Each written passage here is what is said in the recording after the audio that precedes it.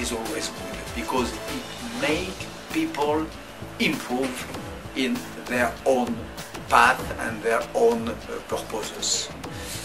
China, I announce you, there will be a subprime crisis, the equivalent of the famous or infamous subprime problem in America, in China.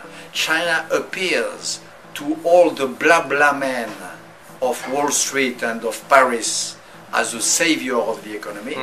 Everybody thinks that China is in the process of saving the economy.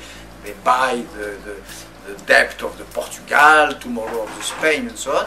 What I tell you is that China is going to become the problem, not the reply, the problem, and the next subprime crisis will come from Shanghai and Peking.